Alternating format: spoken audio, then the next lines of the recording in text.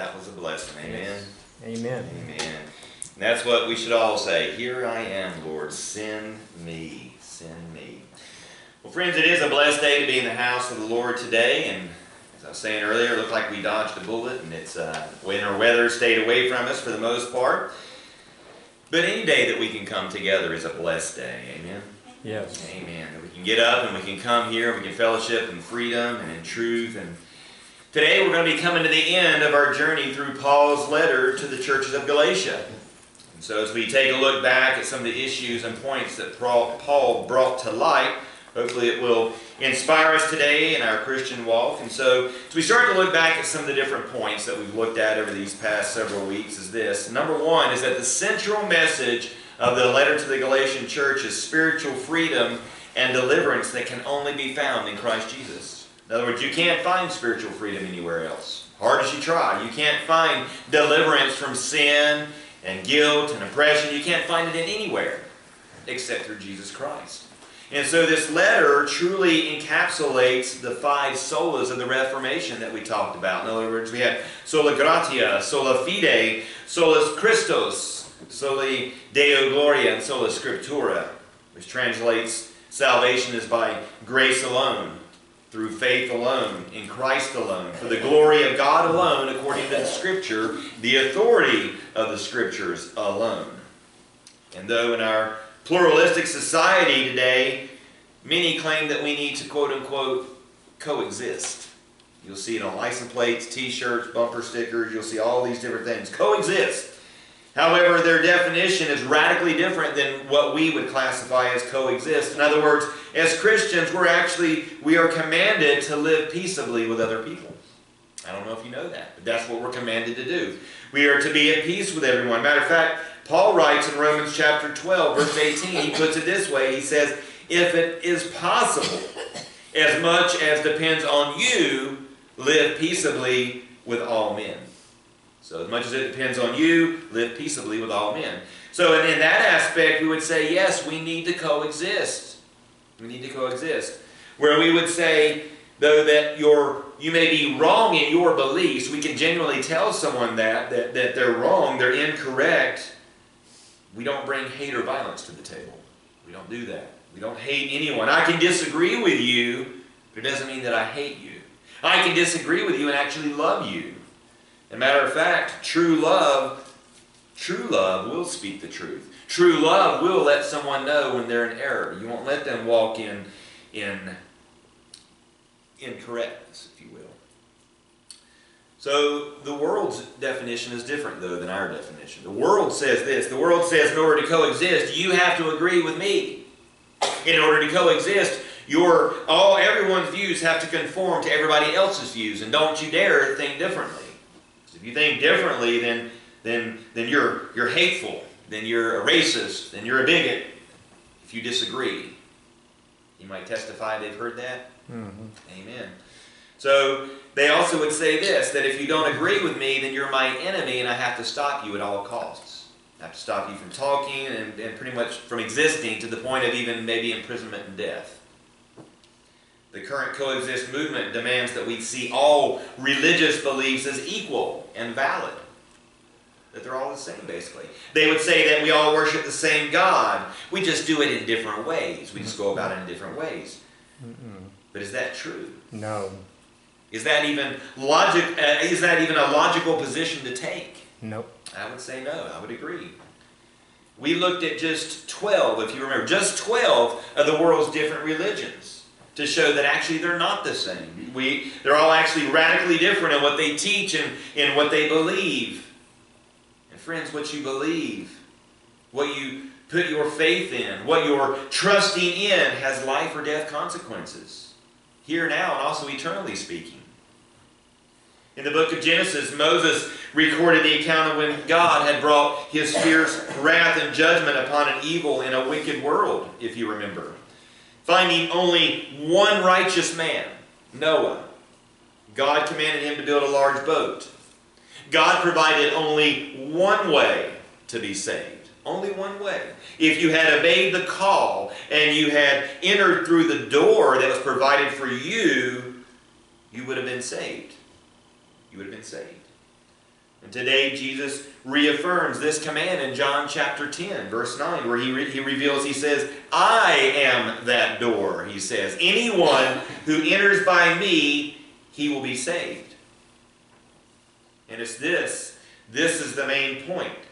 This is the good news. This is the gospel. In other words, Paul writes to remind the readers that there is only one way to be made right with our Creator God, and that should be good news. That should be encouraging, because if there truly were many ways and we didn't know what way was the right way, and they say this and they say this and they say that and we believe this, but what way is the right way? If that was really the truth, that they're all just the same, then that would be like looking for that proverbial needle in a haystack. How do we know what way? But praise God, he said, I am the way.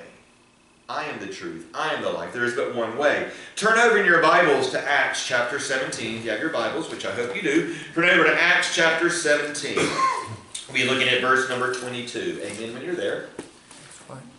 Acts 17, verse 22. And we think about this can really be us today standing in front of our co-workers, our friends, our family members, society that is in disbelief and has this coexist mindset about it. Acts 17, starting at verse 22. Dr. Luke records this, says that Paul stood in the midst of the Areopagus and said, Men of Athens, I perceive that in all things you are very religious. For as I was passing through and considering the objects of your worship, I even found an altar with this inscription. It says, To the unknown God. Therefore the one whom you worship without knowing, it's him that I proclaim to you. You see, God, who made the world and everything in it, since he is Lord of heaven and earth, he does not dwell in temples made with hands, nor is he worshipped with men's hands, as though he needed anything, since he gives to all life, breath, and all things. And he is made from one blood, every nation of men to dwell on the face of the earth, and has determined their pre-appointed times and the boundaries of their dwellings, so that they should seek the Lord, in the hope that they might grope for him and find him, though he is not far from each one of us. For in him we live and move and have our being. As also some of your own poets have said, for we are also his offspring. Therefore, since we are the offspring of God, we ought not to think the divine nature is like gold or silver or stone, something that's been shaped by art and man's devising.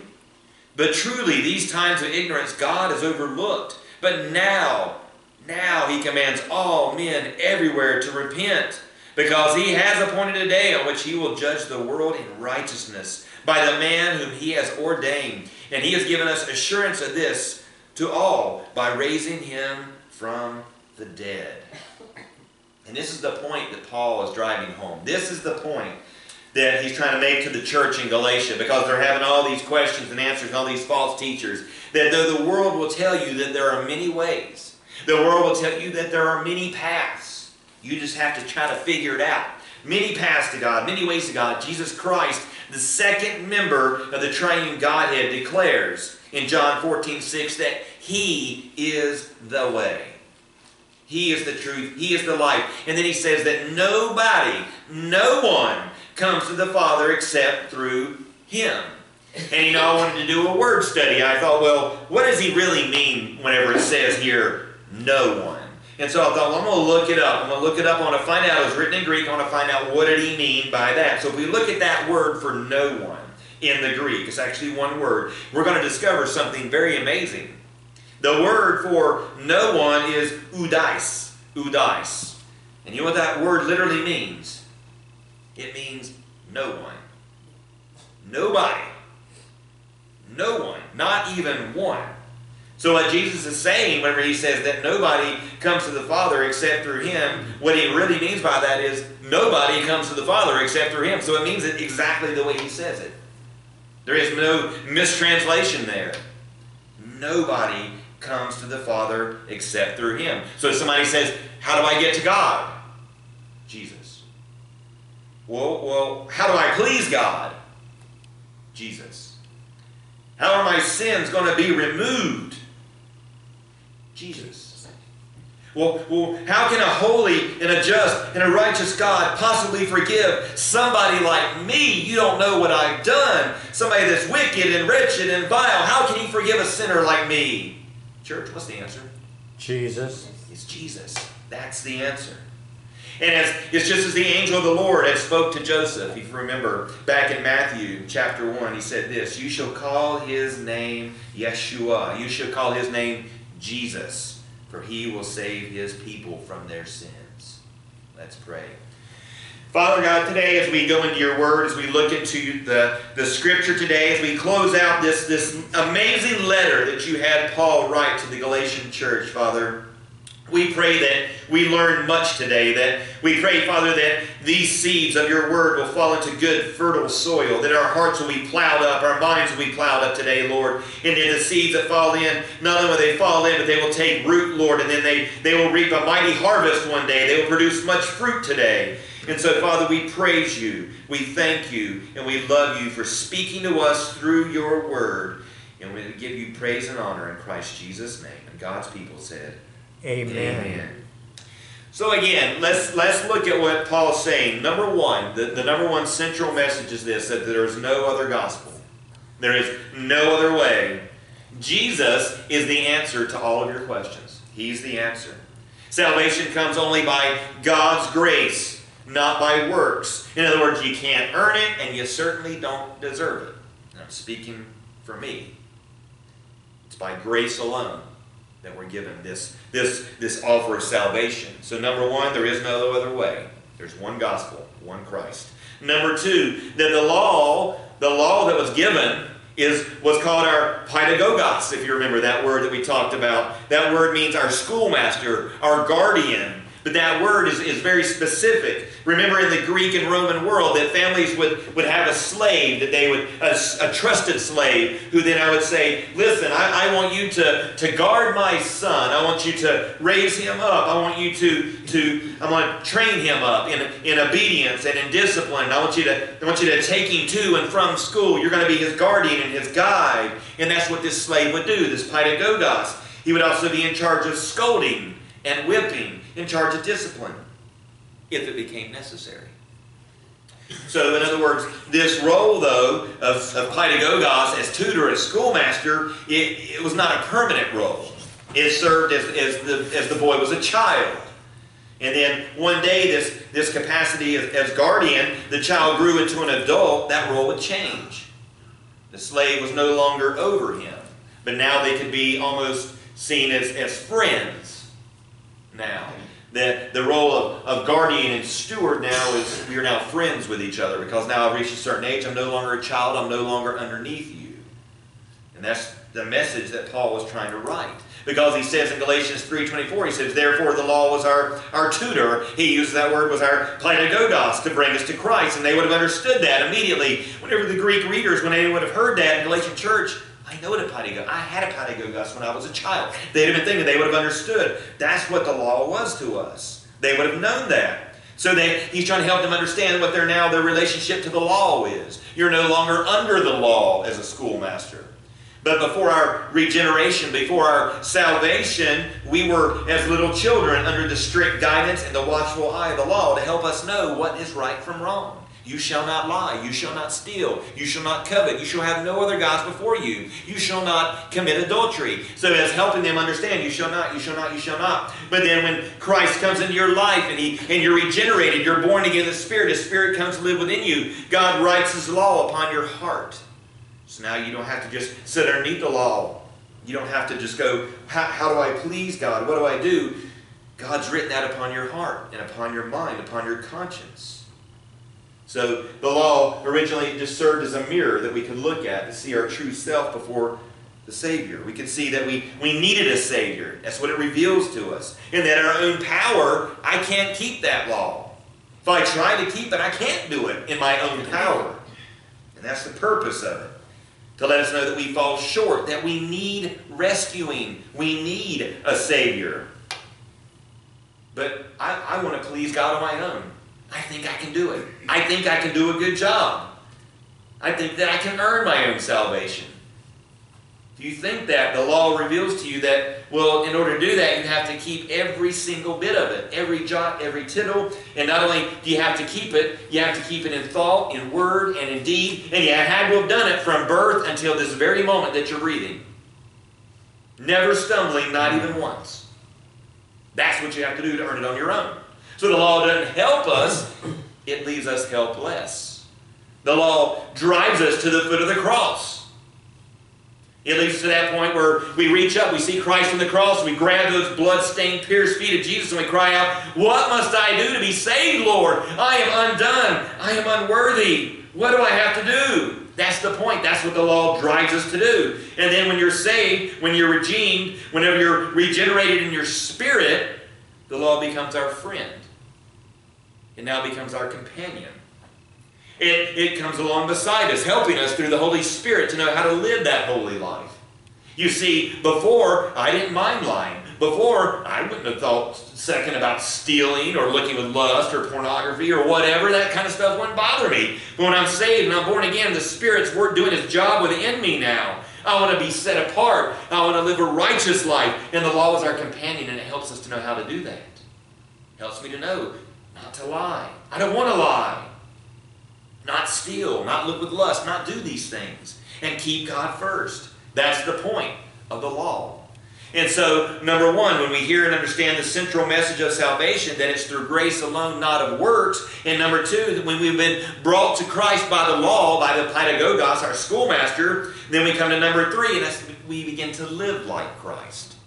We begin to live in Christ. Our walk and our talk start to be transformed by the renewing of our mind and our heart. Old things pass away. All things become new. We are what the Bible refers to as a new creation. You're not who you once were. People you may have gone to school with, they meet you and you're like, "You're different. What's different about you? Why aren't you participating in the stuff at work that everybody else participates in?" They're cussing and drinking and going to the bars and the clubs and all these things, and you don't do that kind of stuff. Why is that? Why is that? Why do you talk different? I've never heard you utter a curse word the whole time I've been around you. I've never heard you talk bad about anybody. I've never heard you gossip. There's something different about you. What is it? The Lord Jesus living within inside me. You see, that's what He wants to do. He wants to transform us to look more like Christ. It's easy to look like the world. It's easy to do that kind of stuff. The Christian walk is not an easy walk. Therefore, we have to let Christ do that work for us and through us. And so, whenever we're born again and all things have become new, or that new creation, that's where the Bible talks about we have to crucify the lust and passions of the flesh. Anybody that was crucified didn't want to be crucified. They didn't want that. And that's when the Bible says we have to crucify the flesh. We may want to do those things that our flesh craves, but we have to crucify it. Take it captive and say, "No, I'm not going to do that." I may want to watch that on TV, but I'm not going to do it. I may want to listen to this, or I may want to do that, but I'm not going to do it because I'm going to crucify my flesh. I want to live to Christ. And God, even though that the temptations are overwhelming, I pray that You'll give me the strength to resist. And if you pray that prayer, God will help you. We have to surrender, though, to His will and to His leading. We have to do that. Whenever we do that, whenever we surrender to Him, and we stay in His Word, we pray, we resist temptation, we cut off those things that might drag us down, or even cut off people that might drag us down, then we're free. We're free to truly love, to agapeo, as the Bible says. It's that loving the unlovable. That person that I look at them and I can't stand them. Now I'm free to really love them because I turn that over to Christ. And I'm commanded to do that.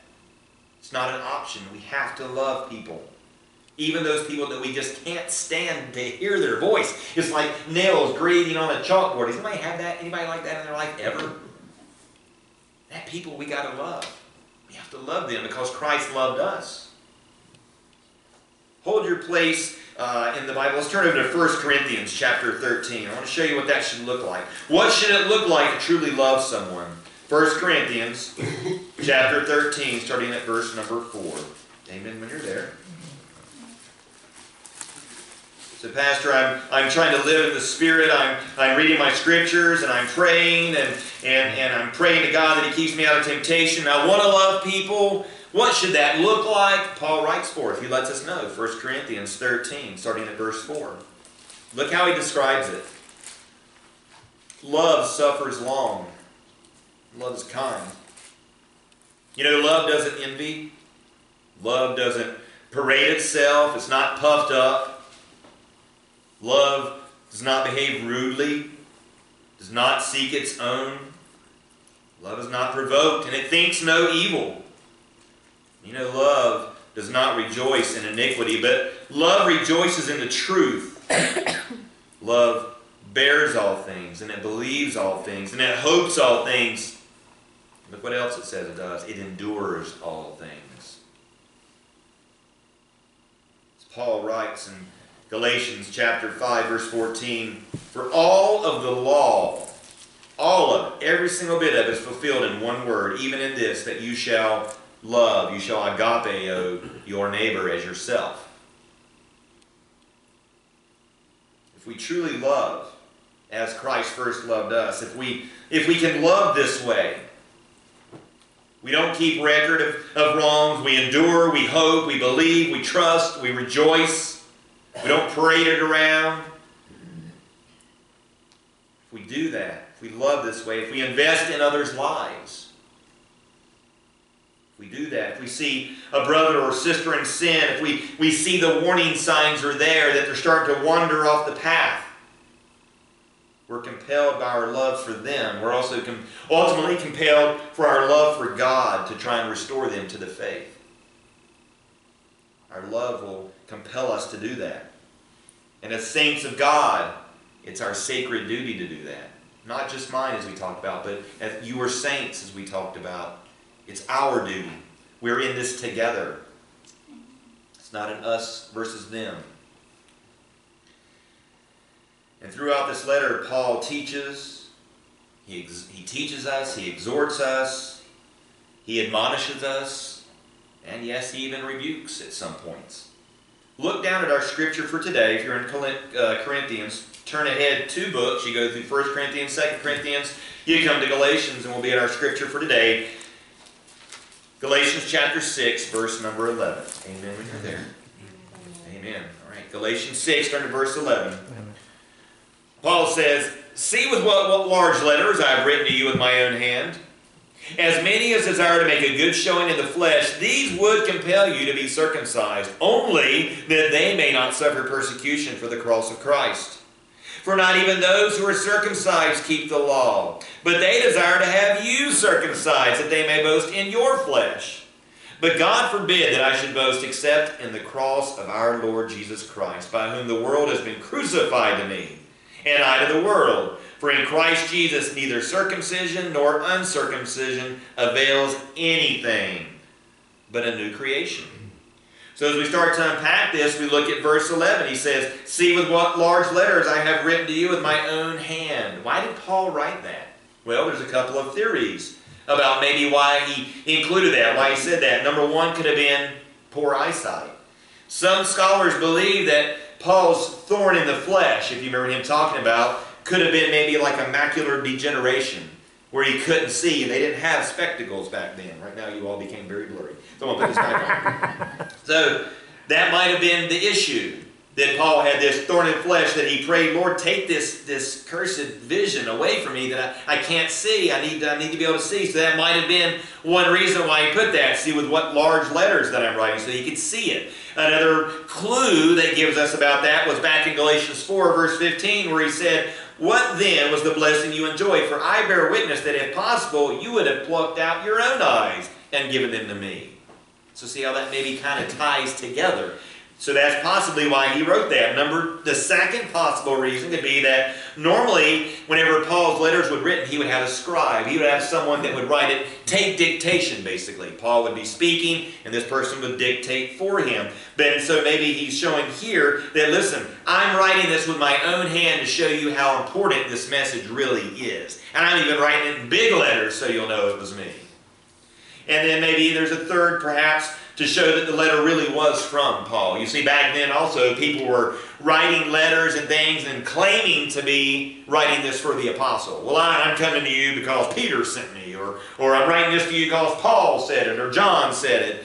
And so here Paul's letting them know, listen, this really is me that's writing this. This is not some foreign stuff. So when the Judaizers and false teachers try and tell you that that wasn't me, I'm letting you know now it is me. So maybe it's one of these three, maybe it's none of those three reasons. Maybe it's all three together why he wrote that. But it just lets us know, whatever the reason is, Paul is showing his divine, God-given authority over the church body as a shepherd of the flock. He's letting you know, I'm putting my seal of approval on it.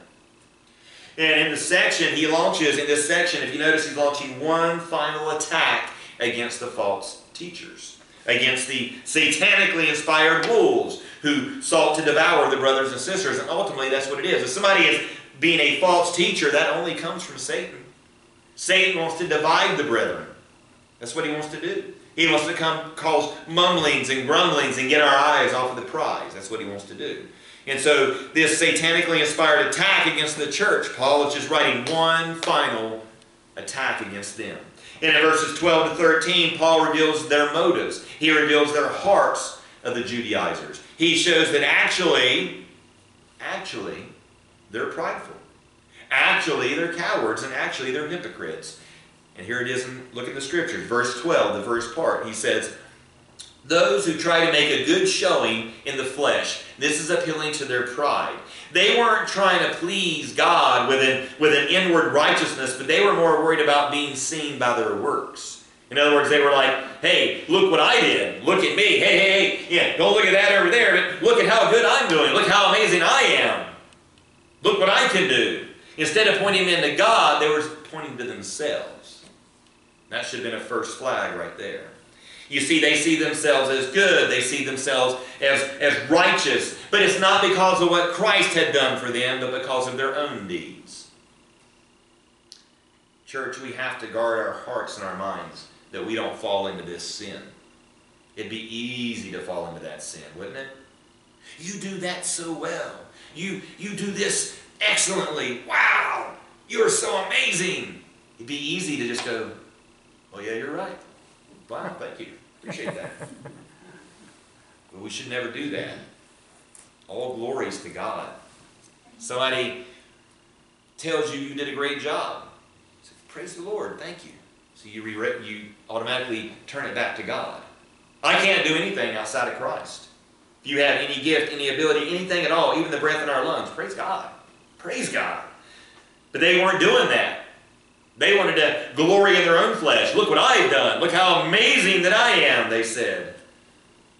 And so we have to guard ourselves. That's a warning for us, to guard our hearts and our minds. Always check our motives, because all glory belongs to God alone. Remember that sola. Soli Deo Gloria, for the glory of God alone. Remember what our Lord's words were in Luke chapter 17, verse 10. When I read this for the first time years ago, it really struck me. Luke 17:10, Jesus said this, when you have done all the things which you are commanded to be done, you should say only this, we are unprofitable servants. We have done only what was our duty to do. That should be our attitude. I'm nothing special. I'm nobody good. I'm nobody special. I've only done, Lord, what you've asked me to do. And I am unprofitable. He gets nothing out of it. But I get everything from Him. And so they were prideful. But then Paul also points out, you know what? They were also cowards. Look at the other part of verse 12, what he says. These same ones would compel you to be circumcised only that they may not suffer persecution for the cross of Christ. Did you know that following Jesus just might cost you something? Did you know that? You know, there's a reason why he said, pick up your cross and follow me. We're told that to follow Him, we are to count the cost. In other words, we're to look at it, we're to investigate what the Scriptures say. Is it worth it to me? I could lose my family, I could lose my friends, I could lose my job, I could lose my home, and maybe even my very own life. Is it worth it? Christ's words, count the cost. Is it worth it to you? The Judaizers, they wanted to live in two worlds. You see, they taught that you had to be circumcised to be saved. Well, that's great that you've repented and you're trusting in the grace, but you also have to be circumcised. You have to do this as well, or you won't be one of God's children. They were saying Christ's sacrifice wasn't enough. And not only were they teaching this perversion of the truth, They did it out of compromise. You see, times aren't like they are now. In 1st century A.D., if you were a follower of the way, which is what they didn't call it Christianity back then, they called it the way because Jesus said He is the way. If people knew that you were a follower, they would shun you. They saw you in the street, they would go out of their way to walk around you. They weren't to talk to you. You would be publicly mocked. You'd be publicly ridiculed. You'd be spat upon. They'd see you as a blasphemer. And so to protect their status, to protect their egos, to protect their material possessions, because people also, they weren't supposed to buy and sell.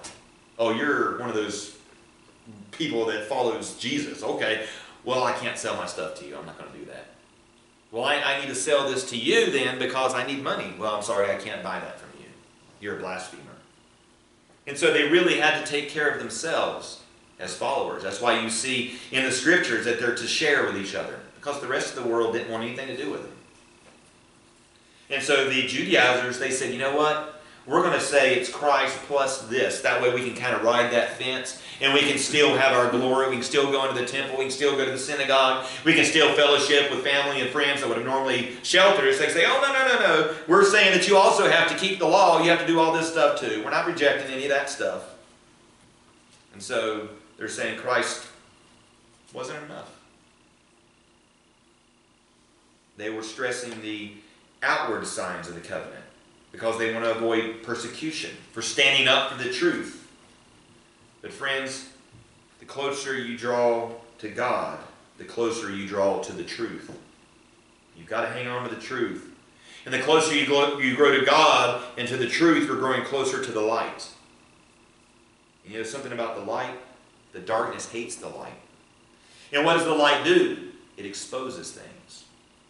It chases away the darkness. Hold your place here in Galatians and turn back to John chapter 3. See what Jesus says about that. John chapter 3, starting at verse 19. Amen when you're there. Amen. John 3. Look what Jesus says. He says, and this is the condemnation, that the light has come into the world. So look what it says. Men love darkness rather than light, because their deeds were evil. For everyone practicing evil hates the light and does not come to the light, lest his deeds should be exposed. But he that does the truth comes to the light, that his deeds may be clearly seen, that they have been done in God. So not only were they prideful, not only were they cowardly, but they were ultimately hypocrites. We're back in Galatians 6 now, looking at verse 13. It says this, for not even those who are circumcised keep the law, but they desire to have you circumcised, that they may boast in your own flesh. The Judaizers may have been circumcised, but they did not hold to the law of Moses. They really didn't do it. They only wanted to boost their own fame by showing how many disciples they had. These Judaizers were no better than the hypocritical Pharisees and Sadducees and scribes that Jesus encountered. Again, hold your place. We're going to go backward in time again to Matthew chapter 23. Matthew 23. Starting at verse 13. Amen when you're there. Matthew 23. Amen. And so here's how Jesus dealt with people that were hypocritical and cowards and prideful. Matthew 23, starting at verse 13. Look how Jesus talks. He says, but woe to you, scribes and Pharisees, hypocrites. He says, you shut up the kingdom of heaven against men, for you neither go in yourselves, nor do you allow those who are entering to go in. Woe to you, scribes and Pharisees, hypocrites. He says, for you devour widows' houses. For a pretense you make long prayers. Therefore you will receive greater condemnation.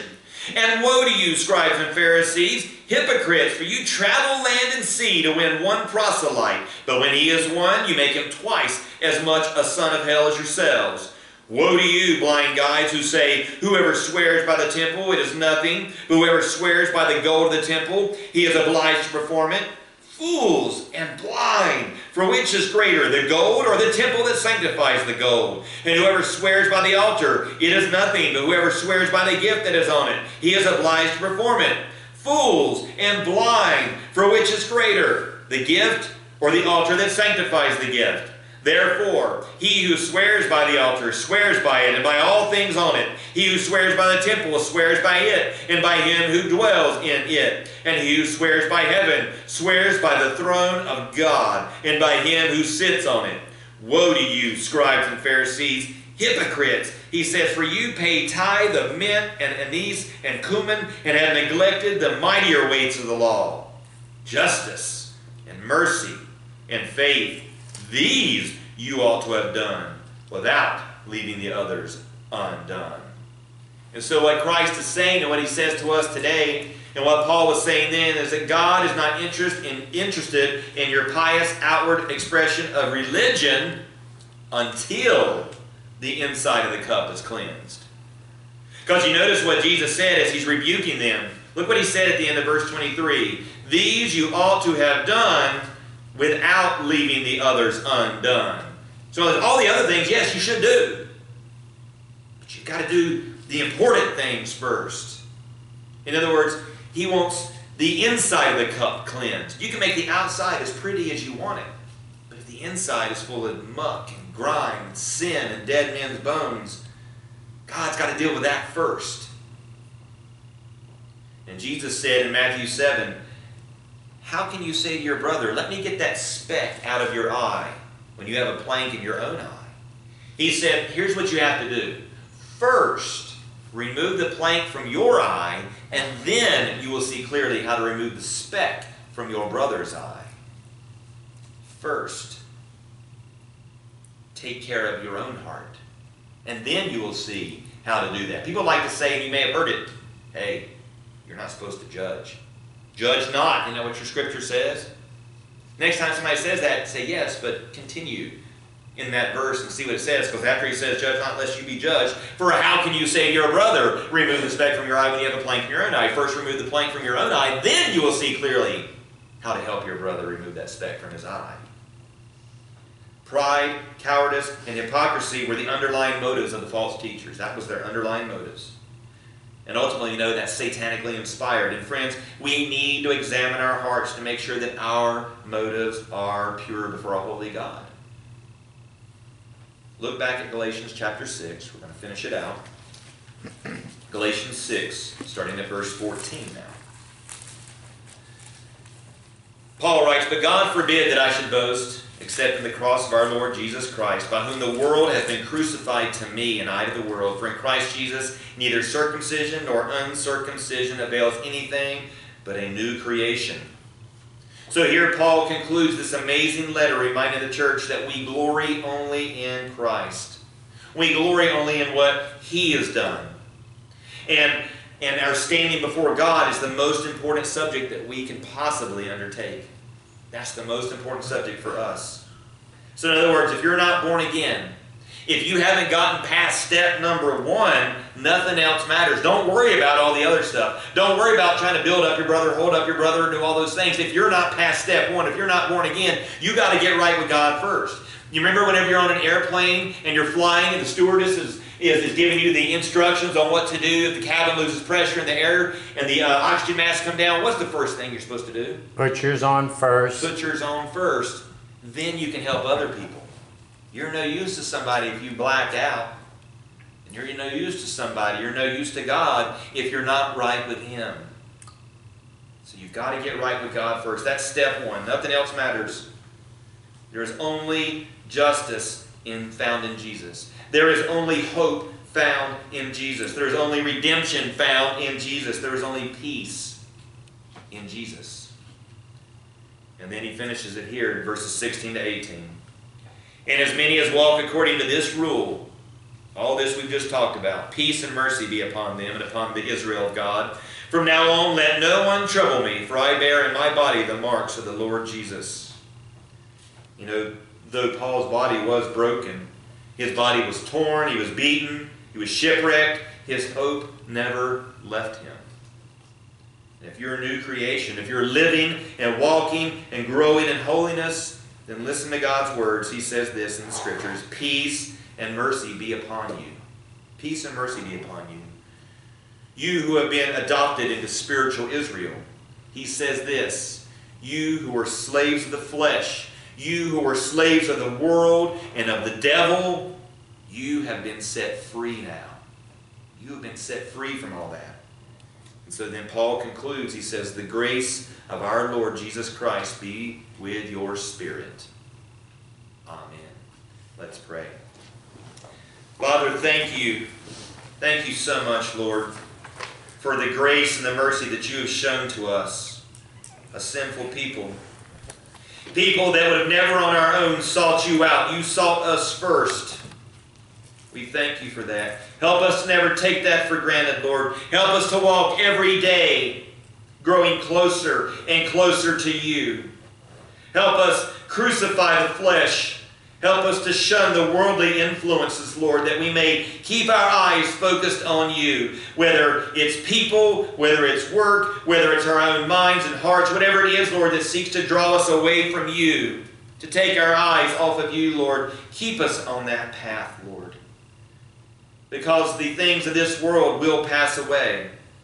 And one day, Lord, each and every one of us will stand alone before you to give an account of our lives, Lord Jesus. And we'll either see you as our Redeemer and our Savior, or we'll see you as our Judge. And so, Father, I pray today that everyone that hears my voice knows you as their Savior, Lord. But most of all, I pray that you know them as your children, as your spiritual Israel. And so, Father God, we praise you today. We thank you today. And we love you today. We pray all this in the mighty name of Jesus.